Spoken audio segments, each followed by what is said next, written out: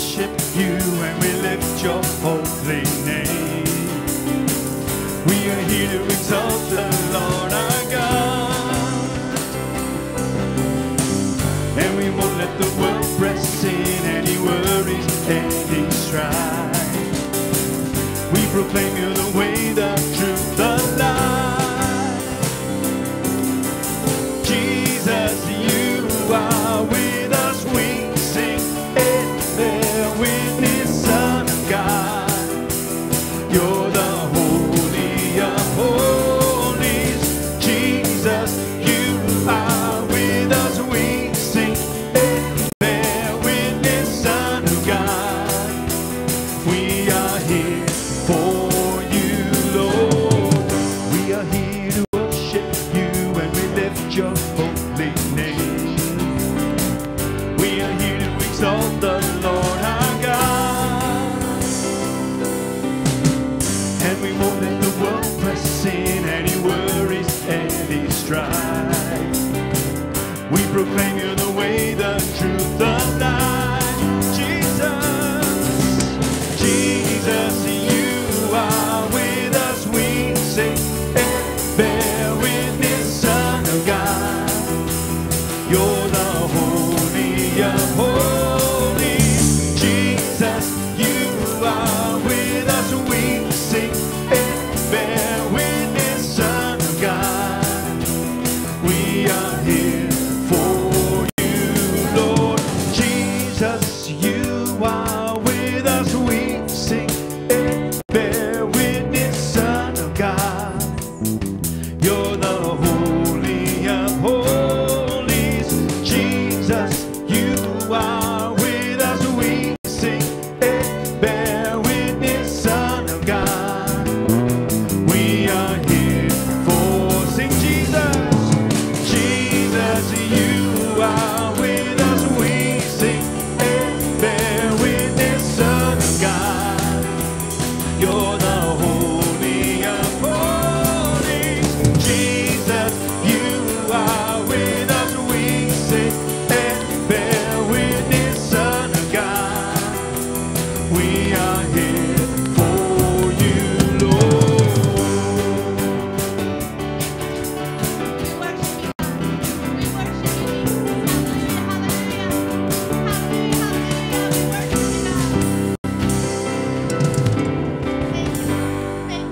Thank you, Lord. We are here to worship you and exalt your holy name. We bless you, Jesus. We praise you, God. Hallelujah. Have your way in this house this morning. We bless you, Lord. Hallelujah. We praise your holy name, and we count it a privilege today to be in the presence of Almighty God as we come together in corporate worship. We exalt you to the highest place we know how to lift you to, Lord God. For you alone are worthy. You alone are worthy, worthy, worthy. Thank you, God. Lord, I pray that you would help us in this moment, Lord. Just shake off anything, any condemnation, any distraction, any woundedness, Lord, that is keeping us from gazing into your face and just thanking you for your love today. Clinging to your very presence, Lord, inviting you in, not just to this building, Lord God, but into every heart, in every space, Lord, in our lives, Lord God, because you deserve to sit on the throne of our lives, Lord. You reign, Almighty God. And so we just give way right now. We submit to you. And as we begin to press in our worship, Lord, we pray, Lord, that you would inhabit the praises of your people. But Lord, we thank you for the corporate opportunity, the family of God coming together to exalt you. And so we praise you and thank you for that. In Jesus' name, amen, amen, amen. Awesome. Well, we want to welcome you to City Christian Center. I'm Pastor Steve, and we want to also welcome those of you who are online. But we're going to take a moment, as we normally do as a family, and we're going to greet one another in the name of the Lord. So go ahead, shake a few hands, give a few high fives, and just speak out some blessing over people. Not me, eh? You're on the bench, man. I'm not allowed to leave the stage.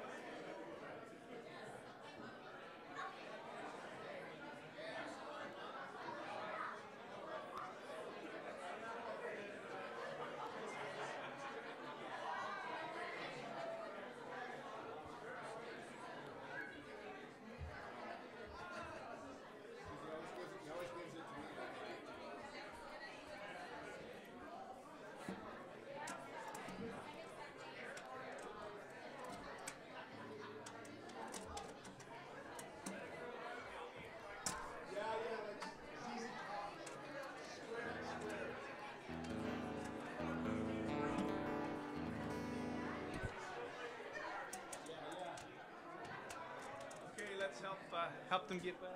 Look at you, beating and everything. Were you watching? I was going to page it. Yeah. I would deserve it, I think. I know. You're the pastor. You get by. Yeah, you get a pass. That's my only working day. I need to use the bridge. Right?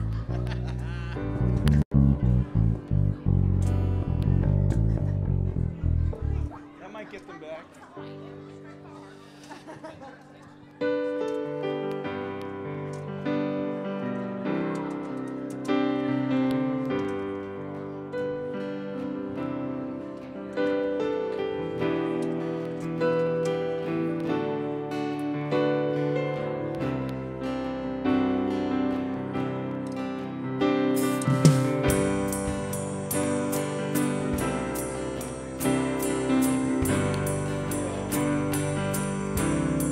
Well, I searched the world,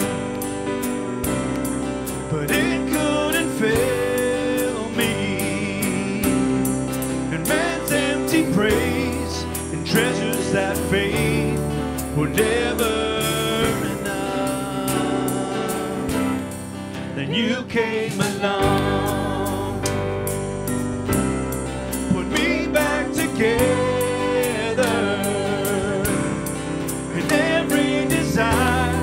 Is now satisfied here in your love. Oh, there's nothing better than you, Lord. There's nothing better than you, Lord. There's nothing, nothing is better than you. Oh, there's nothing better than you, Lord. There's nothing better than you, Lord. There's nothing, nothing is better than you. I'm not afraid to show you my weakness, my failures and flaws.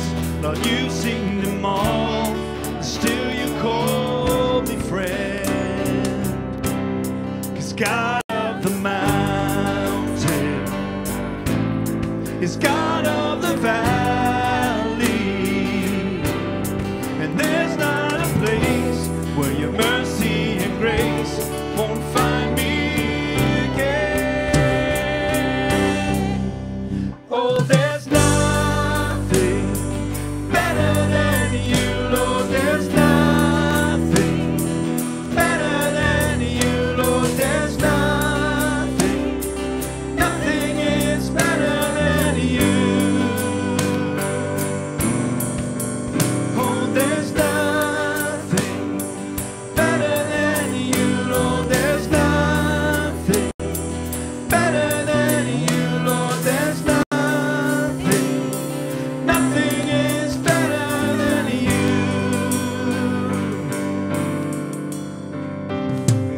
You turn mourning to dancing. You give beauty for ashes. You turn shame into glory. You're the only one who cares. You turn graves into gardens.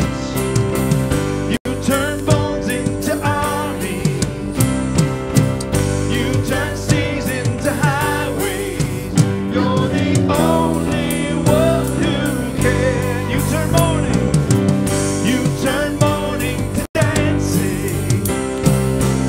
You give beauty for ashes. You turn shame into glory.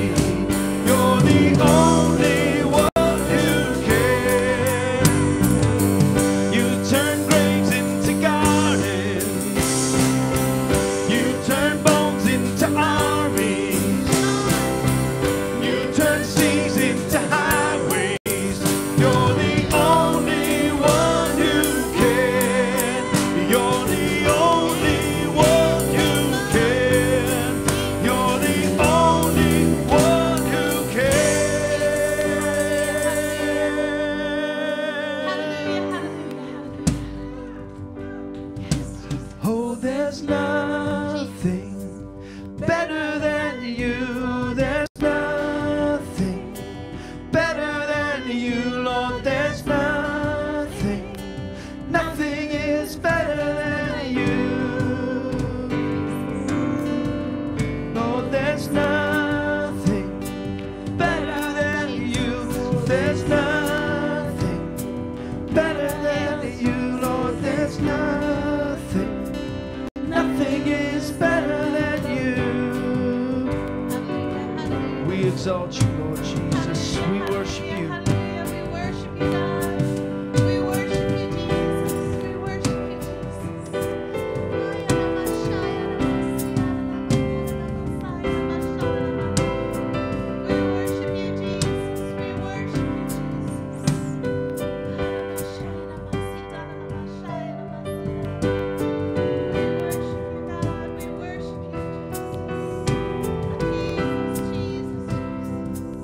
Nothing is better than you. Nothing is better than you, Jesus.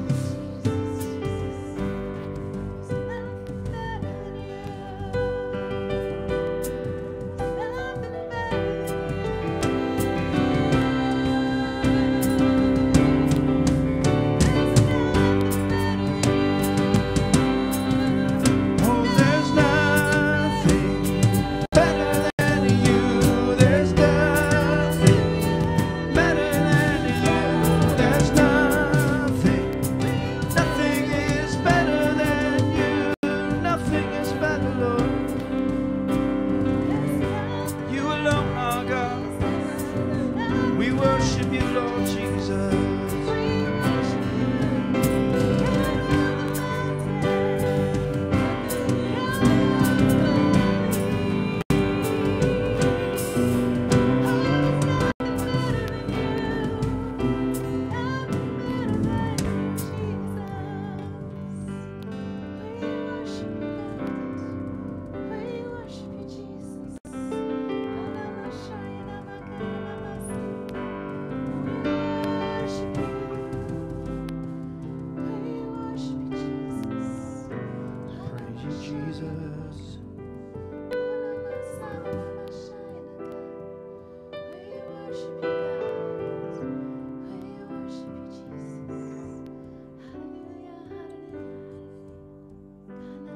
Praise you, Jesus. Praise you, Jesus. Hallelujah.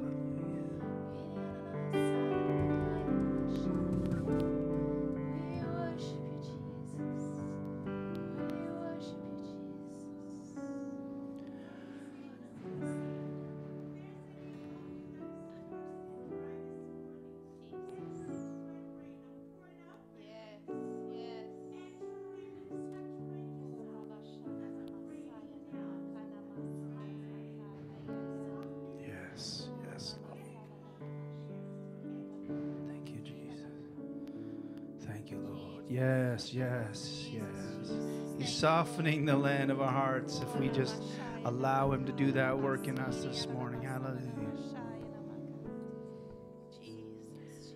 Jesus, what a friend for sinners. Jesus, lover of my soul. Friends may fail me, foes assail me. He, my Savior, makes me whole. Hallelujah, what a Savior. Hallelujah, what a friend. Saving, helping, keeping, loving. He is with me to the end. Jesus, what a strength in weakness. Let me hide myself in Him. Tempted, tried, and often failing. He, my strength, my victory.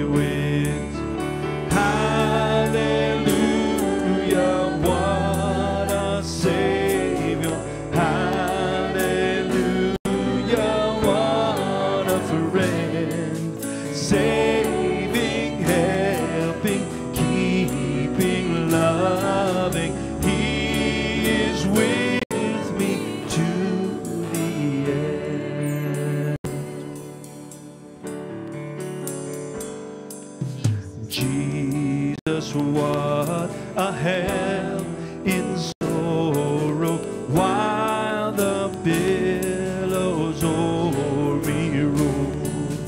Even when my heart is breaking, He, my comfort, helps my soul. Hallelujah, what a Savior. Hallelujah, what a friend. Saving, helping, keeping, loving. He is with me to the end. Jesus, I do now receive Him more than all. In Him I find He hath granted me forgiveness. I am His. Come on. Hallelujah, what a Savior. Hallelujah, what a friend. Saving, helping, keeping, loving. He is with me to the end. He is with me to the end. He is with me to the end.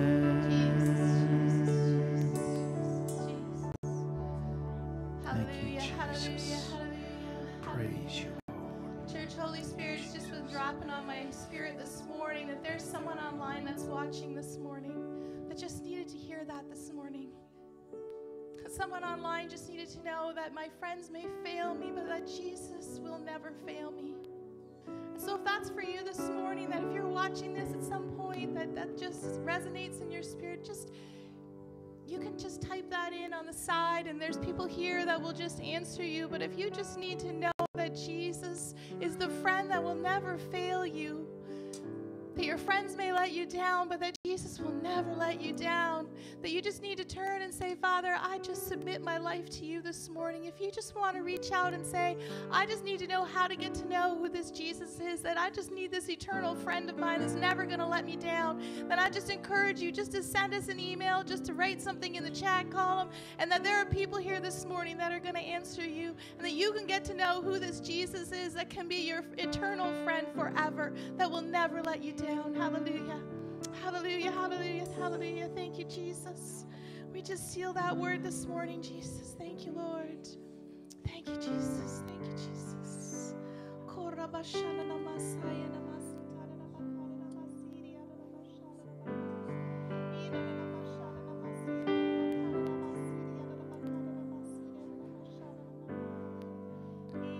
This is the air I breathe.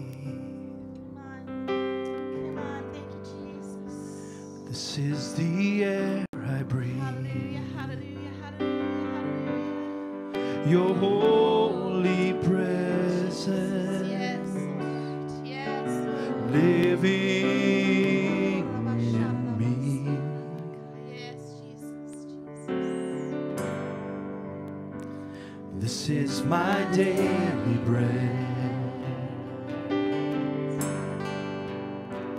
This is my daily bread. Your very word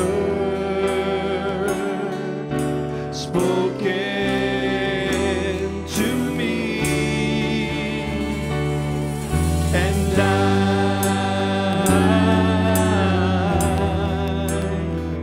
I'm desperate for you. Thank you, Lord. Thank you, Jesus. And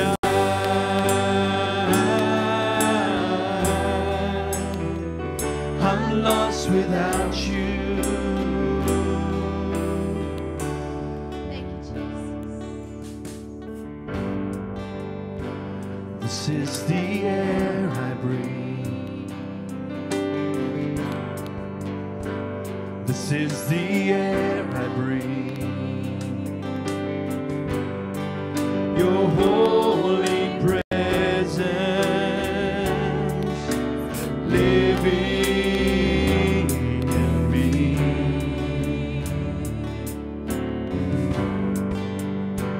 This is my daily bread. This is my daily bread. Your very word spoken to me, and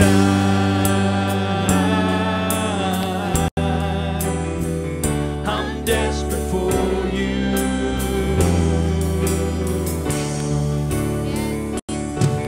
and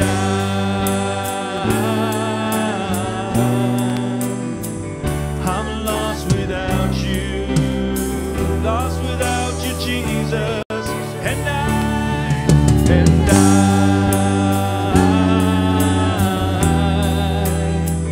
I'm desperate for you,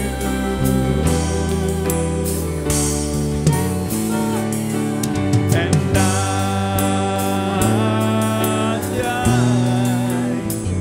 I'm lost without you. I'm lost without you. Oh Jesus, I'm lost without you.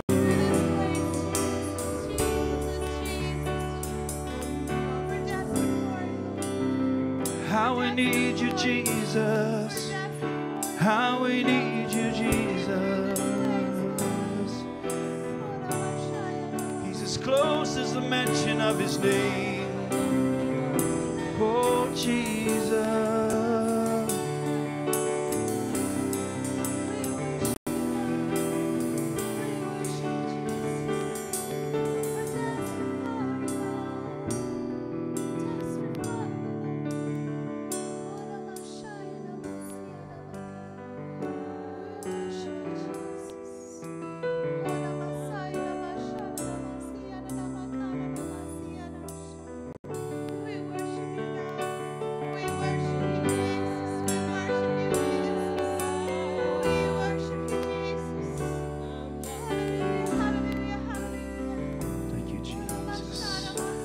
Once was lost, but now I'm found in Jesus' name.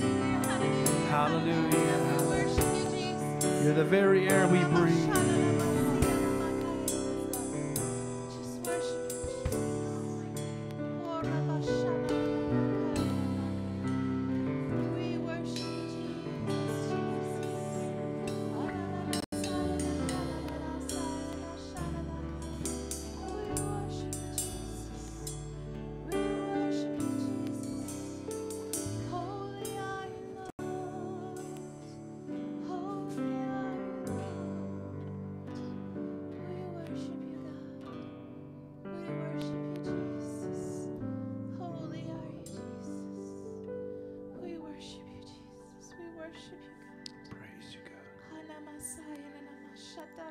Lord, your word says that in him we live and move and have our being. You literally are the air we breathe. We exist because you choose for us to exist. And you keep us in this imperfect world, working through our imperfect issues, asking you to transform us completely. But in that process, you've called us to be a light to the world. So God, we need more of your presence. We are desperate for you. We want more of you in our hearts and lives. We want to reflect you, Lord God. So continue to transform us here this morning. We are waiting, Lord. We are opening ourselves. We are kneeling before you and saying, God, have your way. Have your way, Lord Jesus. We're desperate for a move of the Holy Spirit in this place, and in our families, and in this city, Lord God. Lord. Yes, Jesus. Yes, Jesus. Yes, Jesus. Hallelujah. Yes, Jesus. Yes, Jesus. We just need you, Lord We God. call out to you, Jesus. So, Lord, you are invited right now. And may our spirits be prepared, Lord, as we walk through these next few moments in service, God. I know you want to speak to our hearts. You want to transform us and set us in the right direction, set our feet to dancing, lift our spirits. We give you all the praise and glory, for you alone are worthy. All God's people said, amen, amen. You may be seated.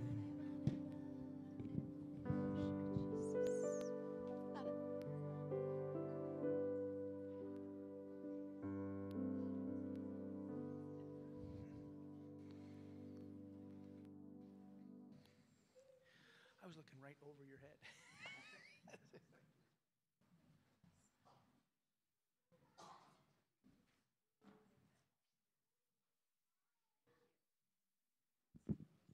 Good morning. Sit back, get comfortable. You got me for a while. Two things this morning, two different hats. One hat, actually, one no hat. Testimony about Cuba, and then the announcements. So like normal, we start off, before I forget, your offering. We don't hand the plate out anymore. Well, thank you. Anybody else? Anybody? I offer a delivery service. They go in the box here. Before I forget, I'll tell you the announcements later, but knowing me, I'd go home with them still in my pocket. So, we'll start off with the testimony. Okay. The first hat. Now, of course, we tried to wear things from Canada, but there's a little more story to the hat than you know. My dad died about a month and a half ago, and while sorting through his clothes, we donated most of them, and things like that. We kept a lot of the other items. This was one of the items, and I knew I was going to Cuba soon, so I kept the hat. When I was on the work site, Mike and Steve, Pastor Steve will tell you, I wore this hat most of the time. This was my dad's hat. I never told him that. But when we leave, we tend to leave everything but the shirt on our back and the clothes on our body, so we give it to folks in Cuba. I couldn't leave the hat. I just couldn't. So, my testimony. It starts off with the scripture, Proverbs 13, verse 12. Hope deferred makes the heart sick. I had a very poignant moment. It was the last day of Cuba. We'd worked hard all week, busting rocks, making cement for the Jesus, doing all that sort of stuff. Working. Well, we hadn't had a chance to pour the cement yet, and Friday was the day. And every day before we worked, there would be a meeting of the minds, and I'd just disappear as they decided what they could or couldn't do. And I went out back and found a quiet place, and I was praying, and I was sitting, I was just chilling. And I heard what I thought was an older woman wailing, like you see on the movies in the Middle East where they mourn and they wail very loudly. Well, that's what I heard. It would keep going. It would stop. It would go. It was about 20 minutes of this, and I didn't know what to think of it. Later on, I found out that someone had committed suicide in one of the houses nearby. I assumed it was that house. And it really hit me that Cubans don't have a lot of hope. The average Cubans don't have a lot of hope there. Since we've been going there, we've seen 2 or 3 changes of leadership there. Most Cubans have a very hard time making ends meet. But I met some Cubans that do have hope. And every trip we went, all 5 trips that Pastor Steve and Mike and I and others have joined in on other ones, have seen the same thing. During one of the church services, the power went out. I think you've heard about that. It was cool. It was like they were ready. The one guy just grabbed his acoustic guitar, continued on. We don't need electricity. We don't need lights. And we kept on going, and I would say the worship was better. It was very cool. So the power going out during a church service didn't stop them. Walking many kilometers to go to church didn't stop them. If both our cars didn't work this morning, Robin and I, would we have walked? We don't live that far from here. We're probably 3 or 4 or 5 kilometers. I think some of the Cubans walk that far. Warmer weather, yes, but dusty and dirty. And I got to admit, they walk in a lot of dusty, dirty, rocky places, but when they get to church, I don't know if they go up behind and dust themselves off or wear different shoes and switch over, but they always look their best.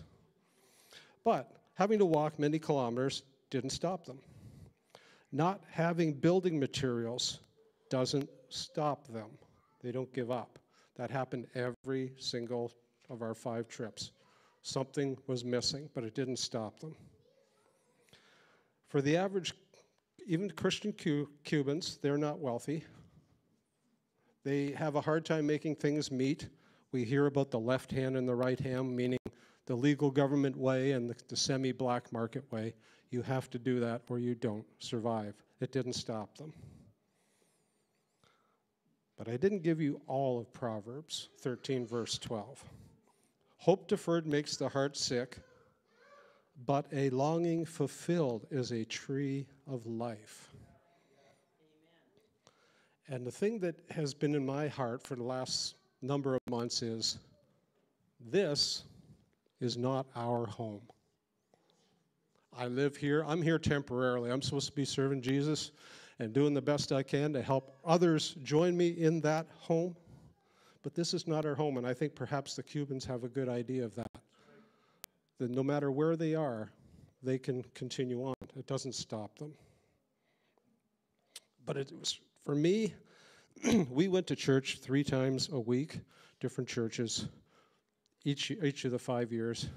Every time for me, it's a little awkward then when they come over and thank you during the last service. The odd one has a tear in their eye, thanking you for coming.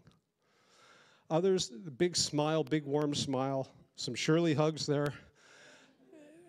I always felt a little uncomfortable because I thought, I'm not doing much here. I'm coming to a lovely sunny place. I'm helping out for a week, then I go home to one of the nicest countries in the world. So I always felt awkward when they were thanking me so much.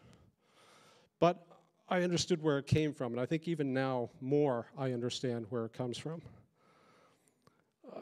Probably for me, my big hope, of course, is that we lent a little bit of hope to them. But what I really, deep down in my heart, Rick's secret corner of his heart, what I want to hear is tomorrow there is an explosion of faith in Cuba, and the Holy Spirit is falling down there, and it changes the country. That's what I want to hear. And then I can say in my heart, okay, I helped a little bit with that. Even if it doesn't happen, I helped a tiny little bit with that. And while we were there, we saw, 2, 3, 4 people get saved? That's pretty cool. If we hadn't have come, would that have happened? I don't know. Maybe, probably, but that was pretty cool. On a more upbeat note, that was a poignant moment. There's just one that was, I call, an upbeat moment. And he's not here. Well, he can watch the video. It was my brother Caleb.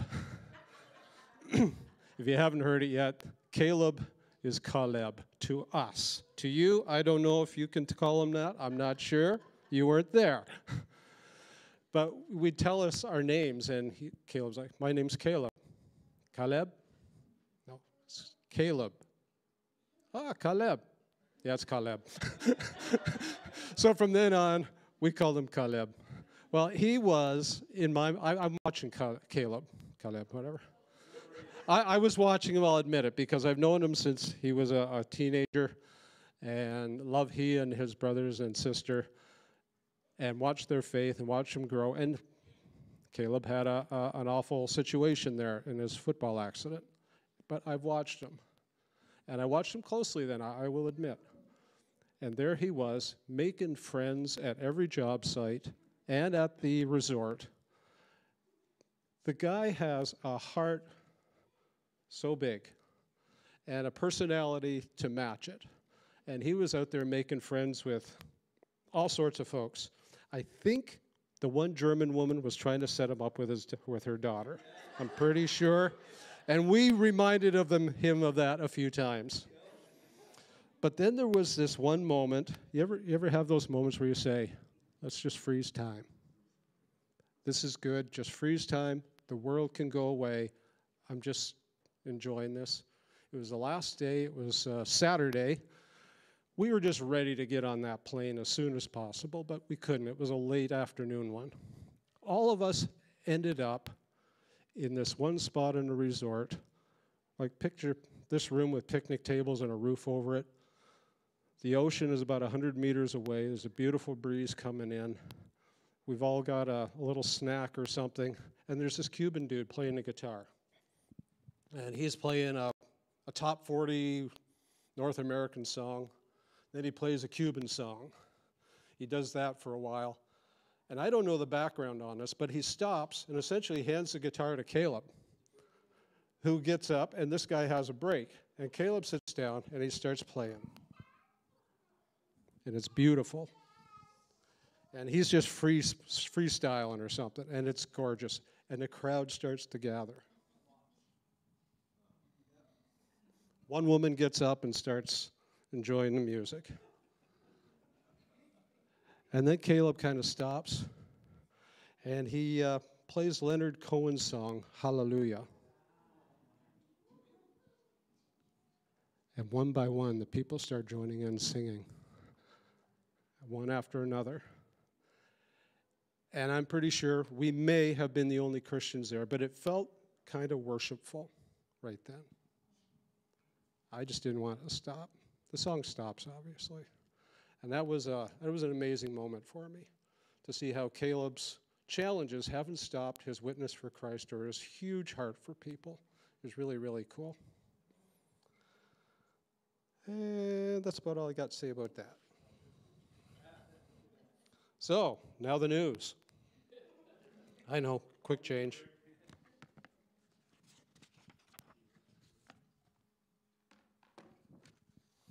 So, we've already welcomed you. We already showed you where to put your offering. There is a family gathering after church, so please stay. There's always more than enough food. People take home food that isn't eaten, so if you didn't bring any, doesn't matter, stick around. Right after church, you'll go out there. There'll be lovely smells wafting in. We hope we don't distract from you, Pastor Steve, but so stick around for that. Youth bowling, March 17th. It's like you know. Pastor Brianna, that's the youth. March 17th, I'm guessing in the evening sometime. Talk to this most excellent youth leader here for more details. Joy Group, Thursday, March 23rd, 11:30 a.m. I'm guessing, Peggy, at the church. Yeah. Men's breakfast, Saturday, March 25th, 9 a.m. here. Come a little early. If you're a gentleman who is in the church and you haven't been here long, you want to know more about the men, talk to me afterwards, give me your email address. You get very little information from here. We email a lot more. If you want to become plugged into the men's ministry, give me your email. I'll put you on the list. You'll hear about the stuff more regularly. Did you know Easter is coming? Talk about a poignant day. Friday is always, that's a hard day for Christians in a way, but we know that Sunday is coming. So, Divine Embrace, they're calling it. April 7th, on Friday, a combined service held at Kingston Gospel Temple, just down the road. If you don't know where it is, talk to us. It's fairly easy to find. Anyway, the churches are all getting together there. It's a very, very cool time to see so many brothers and sisters in Christ. But wait. There's more that weekend. Friday is Good Friday, KGT. Saturday is the Easter egg hunt. We do it over in the park. No, sorry, we've been doing it out here, haven't we, on the lawn? Which are we doing this time, I'm curious? Going to the park? You ever go to Walmart and you see those little chocolate eggs? They're about that big. Well, just in case you needed to know, chuck them up here, my dear. buy all they have. Okay, clean them out. Bring them here. We need eggs. We need chocolate eggs. If you've ever been downstairs in the resource room, it's also the junk room. It's the place you throw everything else that won't fit anywhere else. Says you. I wish you luck. There are huge rough totes full of those two-piece chocolate egg or plastic eggs that we put the chocolate eggs in, and then we spread them out over here for kids of the neighborhood to come. It's a huge outreach for our church. Pastor Brianna, do you need help taping them up and stuffing them with chocolate? More news on that. Come talk to Pastor Brianna, okay? It's very much a laborious thing, but it's very important. But wait, there's more. Sunday celebration here. So Easter Friday, KGT, Saturday here, egg hunt. You could probably use some help even just holding the hordes of children back. And then Sunday, we come and worship our risen Lord here. So what a cool weekend. Info directory.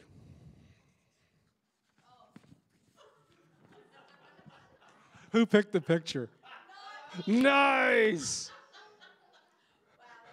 Well, that's not bad, actually. I thought you were going to put the flowing locks version.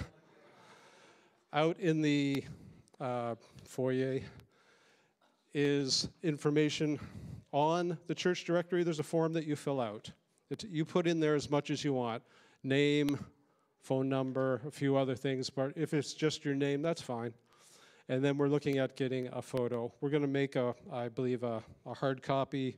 It's not going to be online. It's not designed so people will be phoning you or anyone outside this church can see it. It's just made so that it's kind of a family thing so we know we can look, oh, that's who their name is. Otherwise, we put a name tag on you when you come in, maybe. I don't know. But the church directory, that's what that's about. See it out in the foyer. Other than that, Pastor Brianna, you want to bring the kids together and pray them off? All right, kids, you can come on up for Super Church.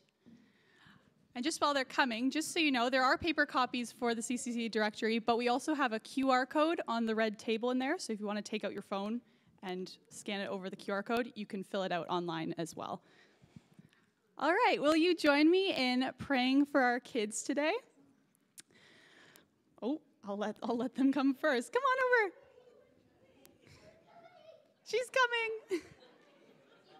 There you go. All right, let's pray together. Father, I thank you for each and every one of these kids. Thank you for the boys and girls that you've designed them to be and the leaders that you're developing them to be.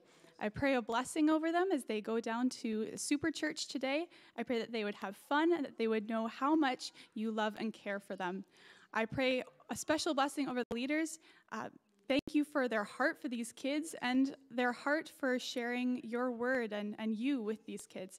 I pray Holy Spirit anointing as they teach and share today. In Jesus' name, amen.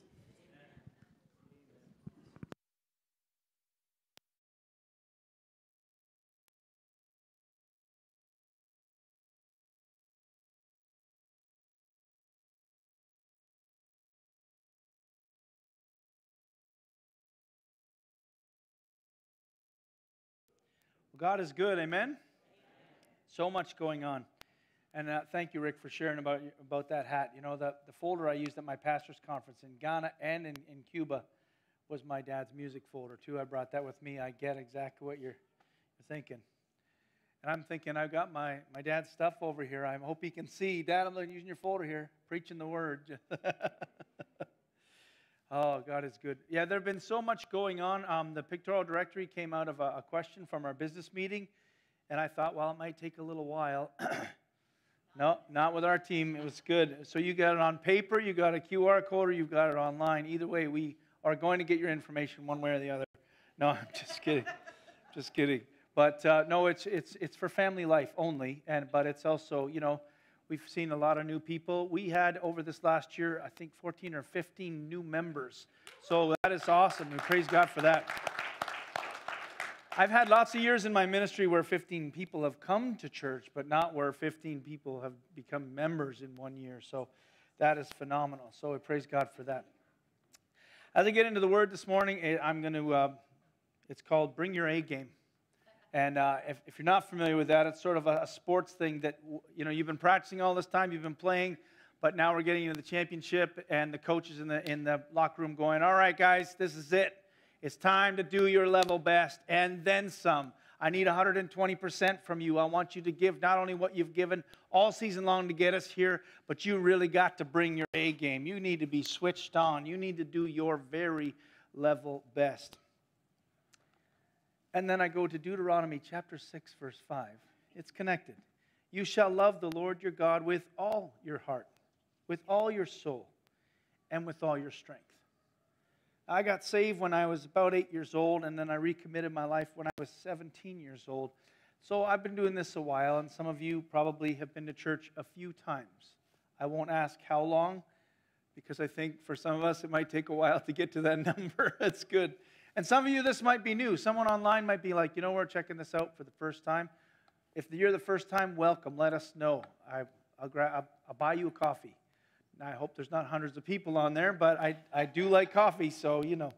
Bring your A game. And he says, love the Lord your God with everything you've got. Now, this is the commandment, and these are the statutes and judgments which the Lord your God has commanded to teach you, that you may observe them in the land which you are crossing over to possess, that you may fear the Lord your God and keep all his statutes and his commandments which I command you, you and your sons and your daughter, or son and your grandson, all the days of your life, that your days may be prolonged. Therefore, hear, O Israel, and be careful to observe it, that it may be well with you, and that you may multiply greatly, as the Lord, the God of your fathers, has promised you, a land flowing with milk and honey. Then he says, the Lord your God, the Lord is one. Love him with all you've got. Now, I think most of us who come to church get that whole first part. I need to listen to the word. I need to do what it says. I need to commit myself to being regularly in church, to the fellowship of believers. I need to do devotions regularly. I need to pray and sing and read the Psalms. And I need to do all that stuff because I'm supposed to do all that stuff. And we are supposed to do all that stuff, but my heart is that we are in relationship with God. Not just doing stuff for him. A boss, you do that for a boss. I'm talking about the lover of our soul and learning how to love him. God is great at confirming words. This word came to me Monday morning after Sunday, you know, the pastor's day off that I don't take on Mondays necessarily. He's great at confirming the word. The other day I woke up with this message on my heart, and all I had was my phone, so I'm frantically typing in the notes page, trying to get it, and I'm all thumbs. So I'm like, every time I'm supposed to hit the space bar, I have a period, and then I end up with a sentence that's 4 lines long. But I'm trying to get this out of my head because it's just coming. And then on Thursday morning, while Sharon and I were doing devotions, we came across this verse that completely coincides with the message that God was speaking to me. It's amazing how God confirms and reaffirms and sets us when we're truly seeking after him. He can lead us to certain things that he wants to convey to us in our spirits. So God is good. Today I want to share a distinction, and it won't be hard for you to figure out, but hopefully it will cause you to pause and examine how true this statement is in your personal walk with Jesus. It's a question that Jesus himself asked Peter after he denies Christ 3 times, and after the crucifixion, and after he rises again on the third day, and after he appears to his disciples. Peter says, do you love me? It's so simple. Hey, do you love me? And 3 times he asks them in John 21, 15 to 17. And the love response is agapeo, which is God's love, the love of God that unites and heals and is supernatural. And there's the phileo love that is friends and is a close family. It's a natural thing. And there's eros, which is a romantic love and that kind of thing as well. But this interaction is about agapeo and phileo. And I've heard a number of messages concerning this interaction between the Messiah and Peter. Some are on grace. Some are on the different references of the word of love in the Greek. Some on God's ability to restore our destiny, to redeem us, to redeem our purpose. And some of them on forgiveness. But this morning, I don't want to work on the mental gymnastics that Peter was going through. He had some shame. He figured his life with Jesus was over because he blew it, right? And the beautiful thing was that God was there to show that his unconditional love cut through all of that. Today, I want to simplify the question, even though it may complicate your answer. I mean, you know what you're supposed to answer, right? Do you love me? Peter goes, yeah, of course. I'm doing all these things for you. No. Do you love me? Feed my sheep, he says. And at the end, Peter's even a bit hurt because he's like, 3 times, Lord? Really? You're going to ask me this again? Do you love me? Of course, I know the answer. It's that, yes, I love you. But Jesus is getting me past it. Don't give me the Sunday school answer. Don't just say, I love you, because you know that's the response you're supposed to have. I want you actually to feel like you're in love with me so that you can say, I love you out of a heart that's full of love, not full of information. We need the information. If you didn't know, then you wouldn't know to love him. We got to know. But in knowing, we want to get past. And like I said, I've been a Christian for decades, and I want to make sure that every Sunday, I do this almost every Sunday, and I sing or I pray and I preach, and I still want to make sure that I am in love with this God I'm telling you about. And I want to make sure you're in love with Jesus, the lover of your soul, no matter what else is going on in our lives. So hear me and trust me. I'm not calling your relationship with God into question, but the health of it I am addressing because only you and the Holy Spirit can answer that question. I believe everyone here and online would probably say that they have some kind of feelings for the Savior of their souls. Don't get offended, at least until I'm finished, then decide. But let's see if you're in agreement with these statements. We need to bring our A game, so let's look at what that looks like. A, first of all, we have to accept his story is true. The next thing is we have to acknowledge his accomplishments and sacrifices. There are people out there who think that Jesus actually walked the earth and he was a good guy. He even taught some in the synagogues, and that's it. But we have to acknowledge all of his accomplishments and sacrifice. We need to appreciate his commitment to save us. If he had a union mentality, at Gethsemane, he would have said, I've prayed long enough. I'm going to go nap with the disciples. If I could do any other way, I'd rather do it. But no, he didn't have that attitude. He said, Lord, if there's any other way, you tell me. But otherwise, I'm doing what you've asked me to do. Not my will, but yours. We need to accompany him. The word tells us to follow him. We need to add our faith. Continually add to our faith. It's not enough to start with the mustard seed. Absolutely.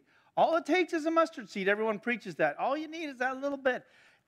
Let me encourage you. You should start with that. But if you could have 2 mustard seeds, imagine. I mean, if 1 mustard seed can move a mountain, imagine 2 or 3 mustard seeds. You know what it is, right? They're the smallest seed, and they create one of the biggest plants in the garden. What if you had a handful of mustard seeds? Like the Rockies, would be the Sahara. Just, that'd be it.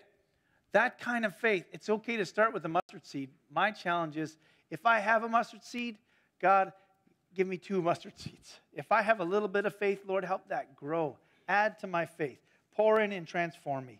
We need to allow his words to change our perspective, allow his words to change our actions, and allow his words to change our destiny. He has got a better plan for your future than you do. You think you know what you're doing. I got to work till this magic number of years in age, and then I can retire. Did you know that the word retirement is not in the Bible? God, what are you doing with me right now? One of my pastors, Pastor Jack, when I first started ministry, he was the seniors pastor and I was the youth director.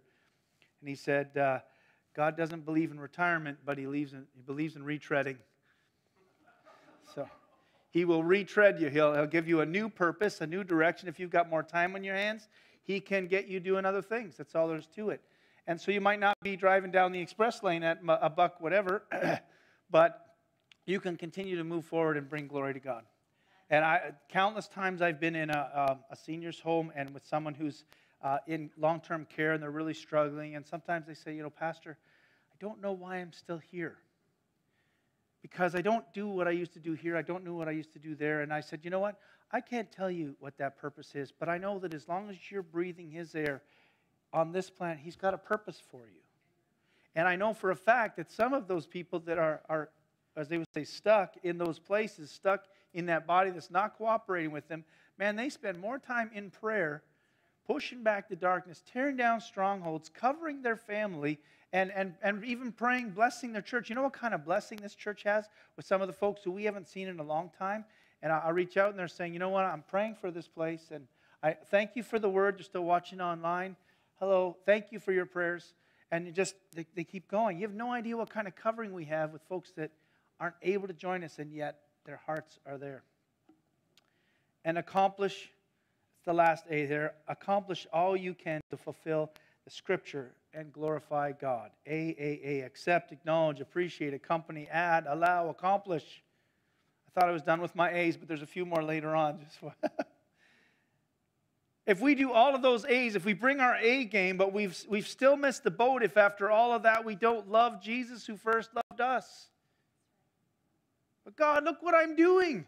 I'm at church every time the doors are open. I'm doing this, I'm doing that. I'm being a good servant, and we should be a good servant, no question. But what's your heart say? What's your heart doing? And I know a lot of people, they're not playing a game. They've come to church and they've poured out and they've given. The thing is, you get so busy doing that, and I'm not saying that they're on purpose saying, oh, I don't really love you, God. I don't think anyone came in here going, I don't really love God. But you've been so busy, and I think what God is telling me and all of us is to say, do you love me? He's asking that question he asked Peter. Peter was the guy who was in his court, who recognized that he was the Messiah, who would be the big mouth, who established the early church, preaching after Acts 2, and the Spirit fell. And he was the guy who brought all the disciples back together again and began the early church. He was the guy. And Jesus asked him, do you still love me? And so I'm not talking to brand new people, do you love Jesus? You may be trying to figure that out. I'll tell you what, it's worth it.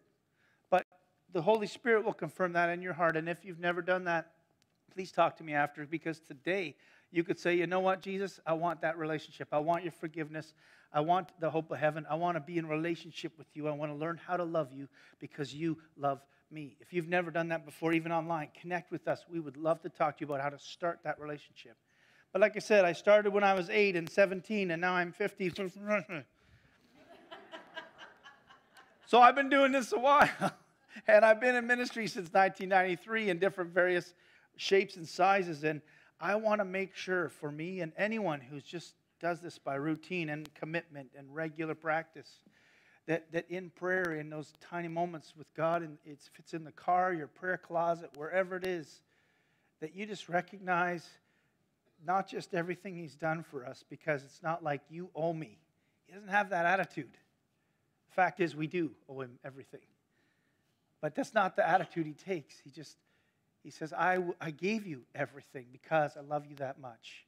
And for us to just learn not just the right words to say, not just the right things to do, but in our heart of hearts, say, yeah, you know what? I love you, Jesus. I love you. And I love you. And the reason Pentecostals repeat it over and over again, our worship songs, is because I want to get to that place where my heart's caught up with my head. And I'm singing those words, and some people are like, why is it the same verse over and over? I'll tell you why. Maybe it's just for me, but I think there's a few others in the room. I'm singing the same words, and all of a sudden the Holy Spirit goes, bam, right into my heart. And then the next time I sing it, I'm like, yes. Finally I get it. It just took me a few more times, you know? So if you have some conservative evangelicals making fun of Pentecostals and how much we sing it, we're just like, well, we just really want to mean it, and sometimes it takes a bit, but I want you to really mean it. Not just, yes, Jesus loves me. Yes, Jesus loves me. Yes, Jesus loves me. The Bible tells me so. But yes, I love Jesus. And not just because the Bible tells me so, because my heart tells me so. I can't build that bridge for you, but I can certainly point to that important step that we need to take. We've missed it if after all that we haven't fallen in love with Jesus. It's my deep desire for you all to fall deeply in love with Jesus. Deeply. And some of you may have a deeper relationship with me. It's not a competition. I think that's fantastic. But my only challenge is now, however deep you think you are in love with Jesus, guess what? That's good till about right now. And then I want you to fall even deeper in love with Jesus. Not just one mustard seed. Imagine two. Not just deeply in love. Imagine even deeper. Or maybe you can imagine. I can't even imagine. But I'm asking for it. Because I know what my answer is supposed to be. And it isn't always what I'd like it to be. If I was honest, yeah, I love God. I always do. But am I pursuing the deeper love of Jesus Christ? He's given all of His love to us, poured out on the cross, promised after the resurrection, and promised through His Word, I will come again. I've made a place for you. I'm coming again to get you. We're going to be all together. I'm going to establish a new heaven and a new earth. You're with me forever. That's when we get to say, and they all lived happily ever after. But until that time, do you love Jesus? I was typing my revelations on this phone with my thumbs, as I said. I'm challenging my ability to spell things correctly, as I like spelling things correctly, but just my thumbs don't. Anyway, it kept spelling live Jesus instead of love Jesus. Live Jesus. And I back up, and of course it's this big, right, on my phone. I'm trying to get it to the right spot. Live Jesus, live Jesus. And I'm like, Lord, this is a message on love Jesus. Can you help me out here? To live like Jesus, we must love the way He did, including loving Him back, including loving Jesus. And maybe you don't know. I don't have the words, Pastor. I don't know what to do next. Then ask the Holy Spirit to help you love Jesus. Some grew up surrounded by all these elements, the A stuff, but sadly familiarity due to proximity did not breed a heartfelt affinity to the lover of our souls. Just a commitment in doing stuff. So we've been in church since we were kids. We know how to do church. We know how to even shake hands and smile and, how are you doing? I'm fine. But that genuine passion for the Lord is something we need to pursue and not be, I don't care if we've done it once or 100 times or 10,000 times coming to church, being engaged in our relationship with God. We've got to find a fresh way to connect in our hearts with the living God. And some grew up with all of these elements, but some of their faith has only been an exercise of reason and argument, intellectual assent, just an idea, not a passion. And I'm not saying don't study the Word of God. Absolutely, get into it. But if it only becomes a textbook, Pastor Brianna and I were talking about it this week. You come out of Bible college, and you need to do a devotion on John for Tuesday night's classroom. And then Thursday morning, we're getting back into the Old Testament and the first 5 books, the Pentateuch. And sometimes there's a little bit on authorship. And I'm like, God wrote the Word of God. Let's start arguing about whose writing style. It might be more this guy or it might be that guy. I don't care if you want to look into some of that stuff, but at the end of the day, the Holy Word of God is God's holy Word. And so let's not get bogged down by stuff like that. Even eschatology, which is important. I believe in pre-trib and all that, but it's okay to discover those things and talk about them as long as they're not dividing the church, right? That we love Jesus more than that. And so there is people who have been all around it, but they don't have an affinity for God because they just are in doing mode. And then there's people who give it a mental assent but don't have the heart. And then for others still, life has thrown them circumstances that our love has been averted. We're too busy trying to keep our nose above the water and just stay alive to pursue being in love with God. We want to love God, but there's pain. We want to love God, but there's a struggle that keeps us from embracing Him. Before embracing other coping mechanisms, before embracing other practices, or without embracing Him at all. The struggle is real. The biggest thing in their life is their struggle, not their God. And I don't make light of anyone's struggle. But I'm here to tell you 100% that God is bigger than your struggle. And He will show that to you if you will love Him and trust Him. easier said than done when the struggle is all you see. I'm telling you from a perspective that God has walked me through some valleys. He walked through some other people through these valleys, even people in this room. You'd be shocked to hear some of the stories about how God has kept some people in here alive instead of dead, and in faith instead of lost, because He's a good and faithful God. But do you love Him? It doesn't work without God. Without love, it's a gong show. Now, some of you go, I remember that, and others are like, I don't know what he's talking about.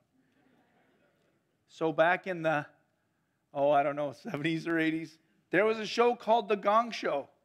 And people would get up, this is before American Idol or anything, they would get up with their talent, and they had 3 guest judges that were, superstars or whatever.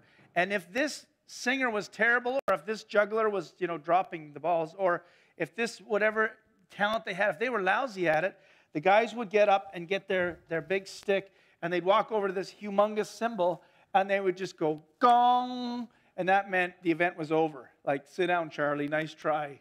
Don't even, just go away. Without love, life would be a gong show. It's funny enough, there's a scripture, 1 Corinthians 13.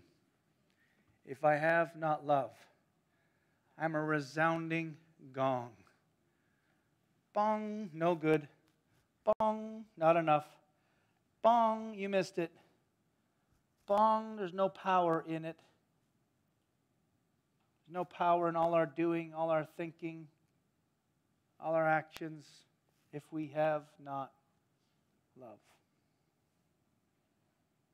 So this isn't a message of straighten up and fly away and just start doing the right things. I'm saying connect with God and make sure that, yes, I pray and hope that your heart is filled with gratitude for what He's done for you and some of the things you haven't even seen before.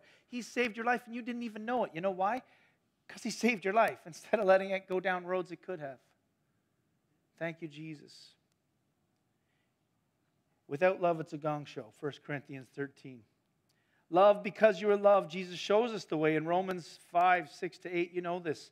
For while we were still helpless, where we were at our worst, at the right time, Christ died for the ungodly.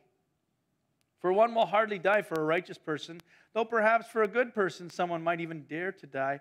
But God demonstrates His own love toward us in this. While we were still sinners, Christ died for us. Because you are so loved. And you know this one. It's at all the golf tournaments and hockey arenas and other sports events. Someone brings a big card. John 3:16.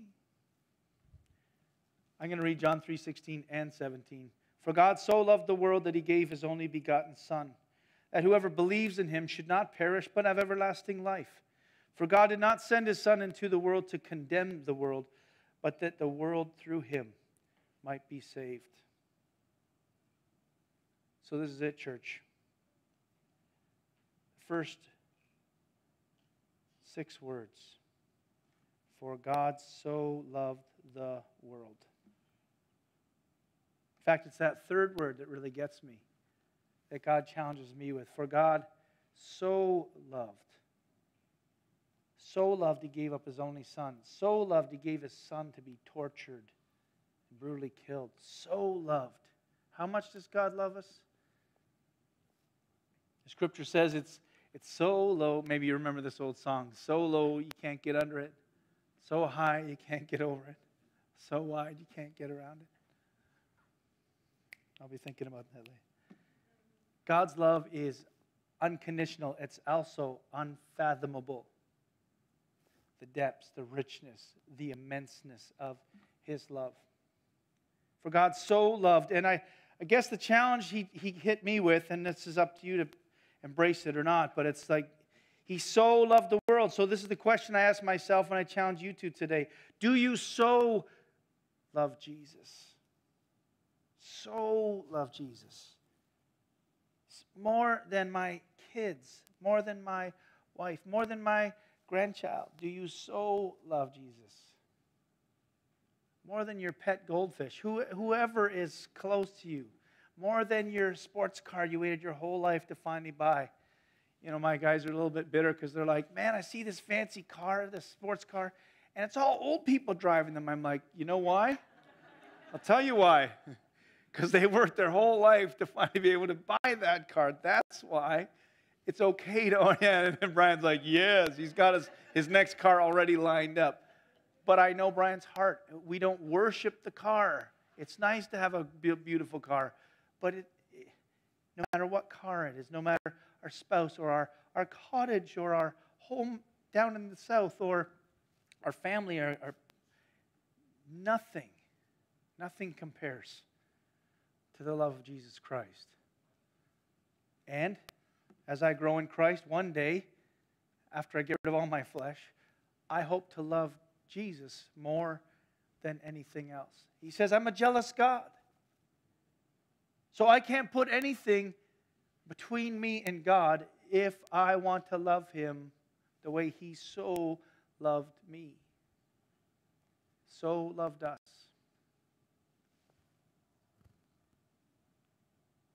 Do you so love Jesus? I know the answer. I want to. So 2 things. I'm going to invite the worship team up in a second, but I want you to bow your heads with me. You're doing the same thing. We're doing this first, then we're going to play some music, and we'll go eat. One thing is to invite the Holy Spirit to put His finger on anything that's keeping us from loving Jesus. And they could be good things. They could be really good things. And we just need to put them in the right place.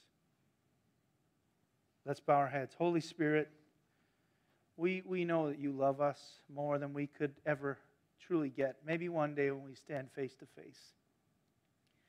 But Holy Spirit, we do love you, and we want to learn how to love you better. So right now, Holy Spirit, I'm asking you just to examine our hearts. This isn't communion. This is just, I want to be in love with you, Jesus. And there's some things in my life that you've blessed me with, and they've been more my focus than you. Forgive me. Forgive me. God, I thank you for those blessings. I thank you for the good things, the great things you've done in my life. But I pray, Lord, that I would submit them first to my love for you. And on the other hand, Lord, if there's woundedness or brokenness, you see in the depths of every heart within the sound of my voice this morning, the deep brokenness, the deep hurt, the deep discouragement, God. And Lord, while I can't just whisk that all away, I wish I could, but even in that hurt or discouragement, help me say, Lord, I'm struggling, but I love you. And I put my love for you over this tearing in my heart, that these broken pieces that I'm dealing with. I love you first with what little love I have. And Lord, you will restore my heart. You will help me walk through this thing one day. I'll be on the other side of it. I don't know how. I don't know when. But I love you first. So Holy Spirit, whether we're on the mountaintop with great things in our lives, we submit those things to you because we love you. And if we're in the valley and we're struggling with stuff, Lord, give us the strength and the grace to walk through those things. But also, Lord, we choose this morning to say, I love you. We submit those things to you now. Worship team, come on up. Dear Lord, help us find you in our hearts once again. And for those of us who have been doing this for such a long time, I pray for a fresh anointing to love you more. Return us to our first love, our passion, our gratitude would result in deepening our relationship with you in ways we can't imagine. And thank you for the privilege of being in relationship with you. In Jesus' name. And all God's people said, amen. Let's stand together.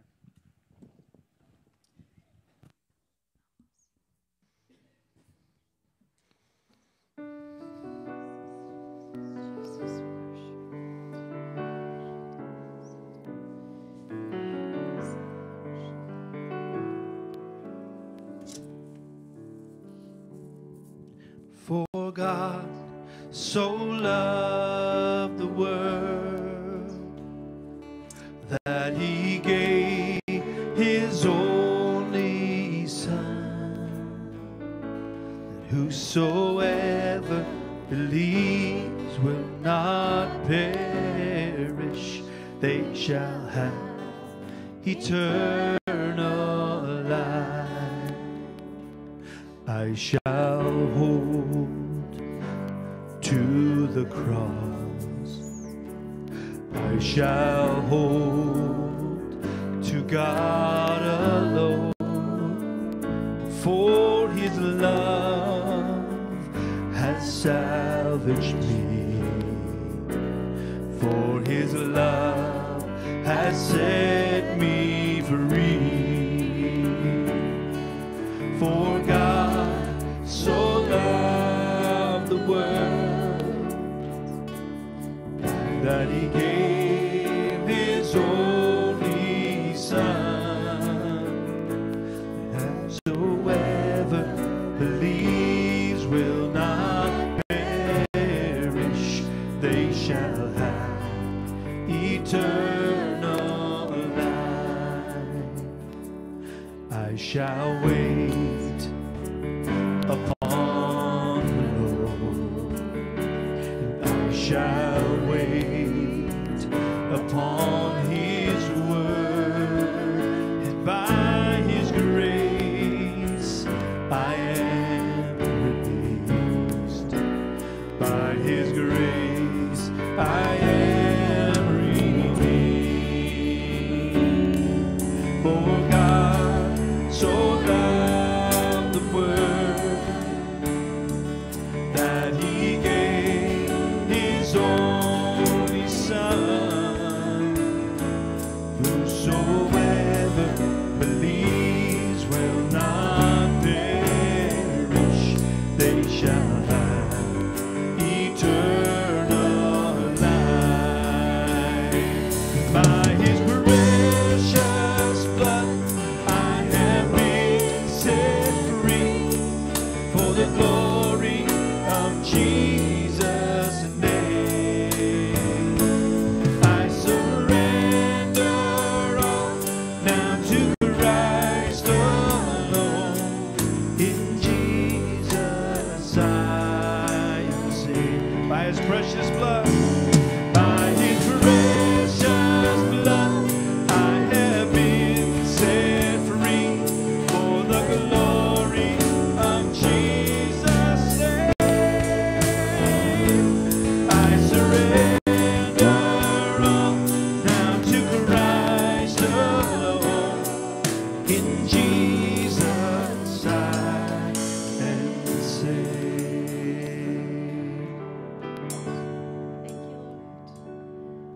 For God so loved the world that He gave His only Son, that whosoever believes will not perish, they shall have eternal life. They shall have eternal life. They shall have eternal life.